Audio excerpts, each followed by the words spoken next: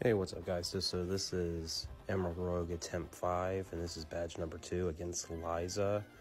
I've had her as like the at least within the first 4 gems in my previous challenges, but Psychic type, no joke, but I do have a Scizor here to hopefully make this a breeze. That's what I'm expecting, at least.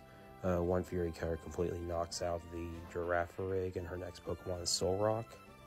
So what I decided to do is go for Steel Wing, and that's the TM I found early on, and because I'm not able to relearn like Bullet Punch and stuff yet.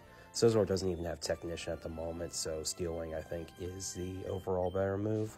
So her next Pokemon is a Chimecho, and a Fury Cutter almost gets the knockout.